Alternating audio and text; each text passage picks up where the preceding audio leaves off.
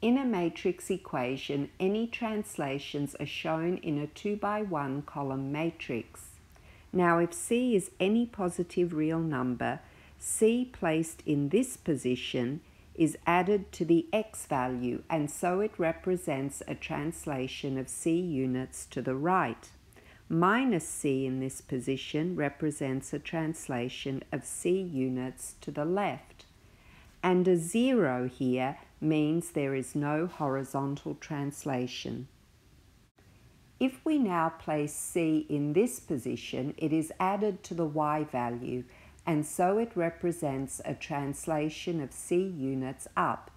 Minus C represents a translation of C units down. And finally, 0 here means that there is no vertical translation. Information about any reflections is contained in a 2 by 2 matrix that is multiplied to the original point matrix. Reflection in the x-axis leaves the x value unchanged and the y value multiplied by -1. So 1 and -1 are on the main diagonal of the matrix, and we have zeros elsewhere. When it comes to reflection in the y-axis, it is the x value that is multiplied by -1 and the y value that is unchanged. So these numbers on the main diagonal are swapped around. Now, reflection in the line y equals x is different because it affects both x and y values at the same time. Remember, in this case, xy is mapped to yx. The 2 by 2 matrix that gives us this mapping has zeros on the main diagonal and ones elsewhere. Finally, let's review dilations. Remember that dilation from the x-axis affects the y value only, so dilation from the x-axis by some positive real number k results in 1 and k in these positions on the main diagonal. If, on the other hand, we dilate from the y-axis by a factor of k, then the x value is multiplied by k and the y value is unchanged, so these numbers on the main diagonal are swapped.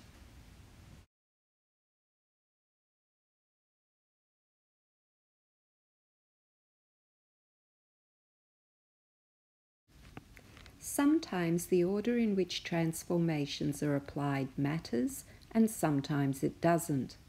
A horizontal translation and a vertical translation can be applied to a point in any order, and the result will be the same.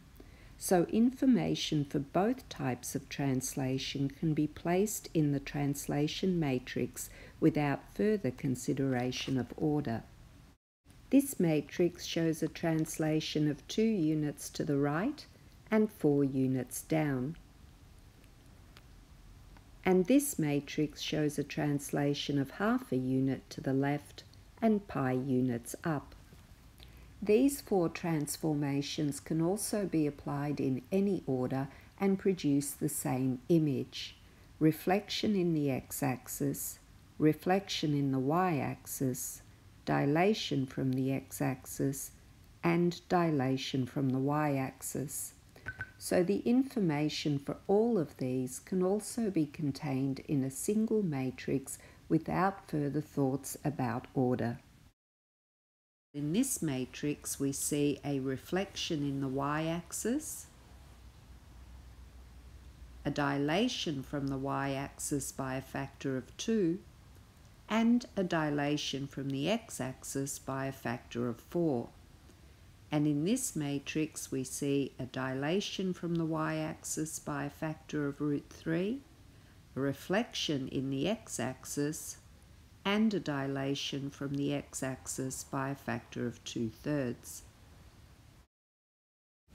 Here are a couple of questions for you to think about and try to solve. Pause the video now as the solutions follow.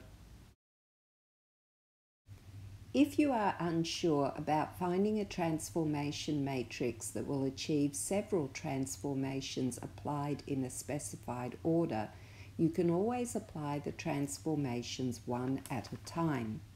In this case, we apply the matrix for reflection in the line y equals x first, and the image is given by this calculation. Then we apply the matrix for dilation from the x-axis by a factor of 2 to the first image, and we achieve the final image. We could have done all this with one calculation. Apply the reflection first, and then apply the dilation to this result.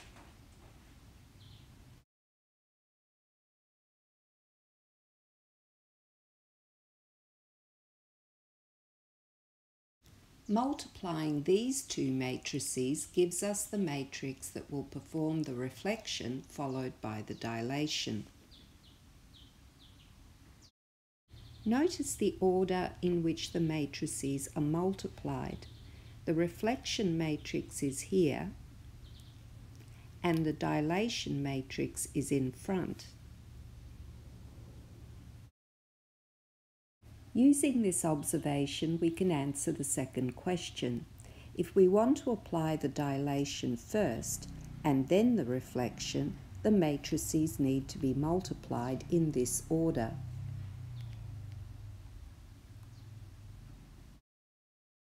So now the matrix that will perform the dilation first and the reflection second is this one.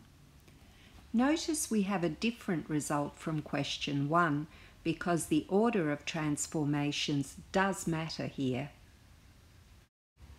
Another way to tackle these questions is to consider the effect of the transformations on a point and leave the consideration of matrices till later. Now xy reflected in the line y equals x gives us yx. And then this point dilated from the x-axis by a factor of 2 gives us y2x. Now we ask ourselves what matrix here is going to give us this result.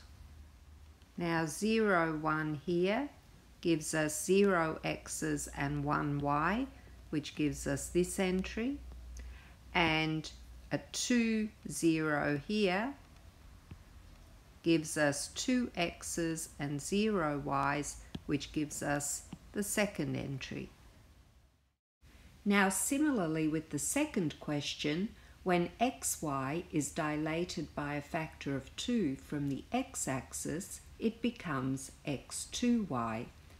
And then reflecting in the line y equals x, we have 2yx. Once again, we consider what matrix in this position will produce this result. 0, 2 in the first row gives us 0 x's and 2 y's, which is the first entry. And then 1, 0 in the second row gives us 1 x and 0 y's, which is the second entry. And so we have the same results we obtained with the previous method. This is the matrix for the reflection followed by the dilation. And this is the matrix for the dilation followed by the reflection.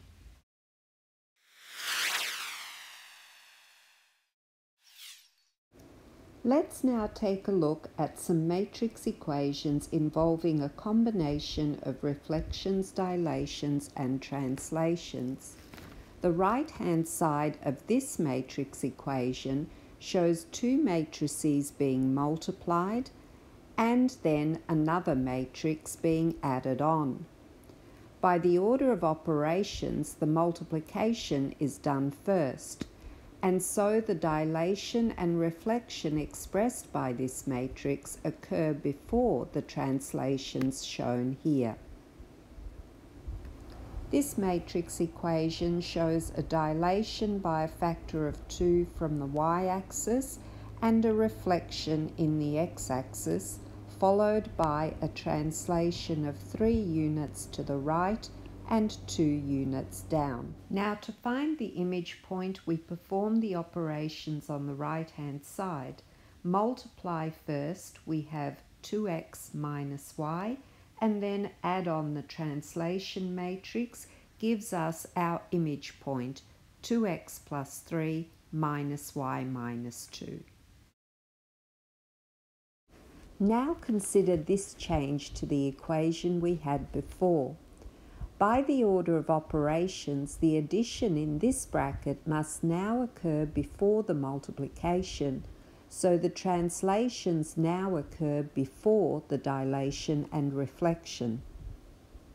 To find the image point, we add the matrices in the bracket to get x plus 3, y minus 2, and then perform this multiplication to get our image point, 2x plus 6 minus y plus 2.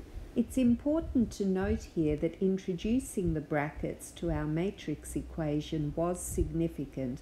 It not only changed the order of transformations, but also produced a different image point.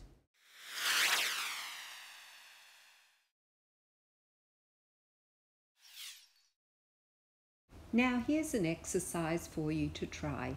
Pause the video as the solutions follow.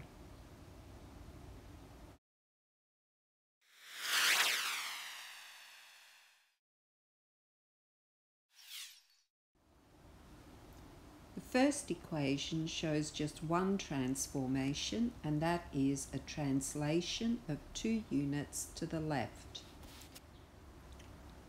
The second equation shows just 2 transformations, a dilation of factor 4 from the y-axis and a dilation of factor 5 from the x-axis.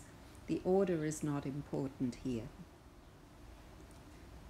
With the third equation, remember to state the transformations shown by this matrix before this matrix.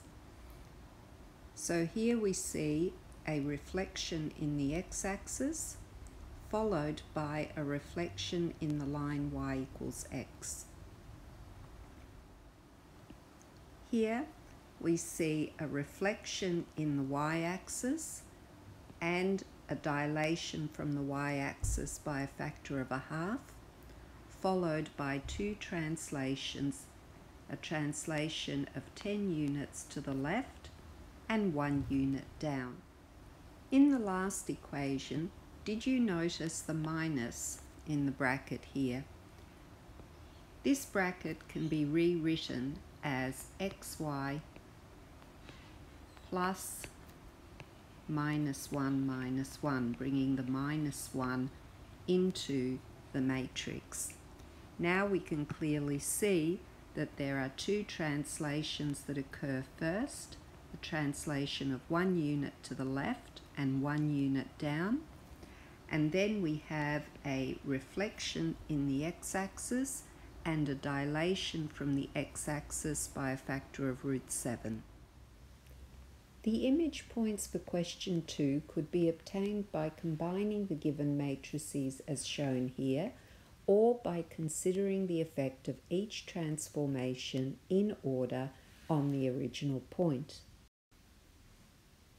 For example, another way to do part C is to take the original point, apply the reflection in the x-axis, and then apply the reflection in the line y equals x. Now we come to question 3. There are a number of different approaches and possible answers to this question. You can build up the required equation with matrices considering one transformation at a time. First of all, we apply the reflection in the x-axis and then the translation of 2 units to the right. The reflection in the y-axis needs to be applied after these 2 transformations, so we need to put this in brackets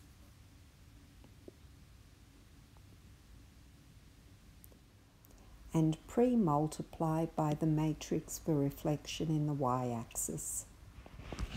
This is one possible answer to 3a. Another possible answer could be obtained by expanding the brackets like this.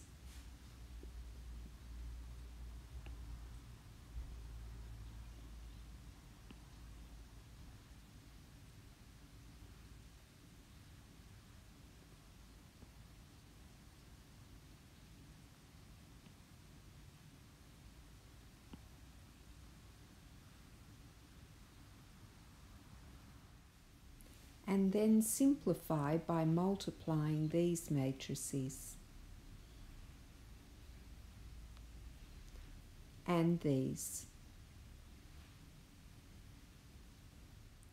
Basically, any equation that gives you the correct image point will be correct here. Let's take a look at what the image point is. Starting with the original point, we apply the reflection in the x-axis, then we translate by 2 units to the right, and then we reflect in the y-axis.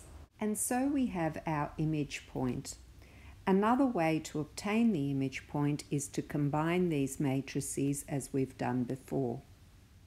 Here we have the same answer as before, but with the x-coordinate expanded. We also now have our answer to the next question. The image point x prime y prime is negative x minus 2 minus y. The answer to the last question is yes, there is another set of transformations with exactly the same image point. In fact, there are many. One possible answer presents itself in this line. What we see here is a reflection in the x-axis and a reflection in the y-axis, followed by a translation of 2 units to the left. In the next video, I'll look at other applications of matrix equations. I hope you'll join me then.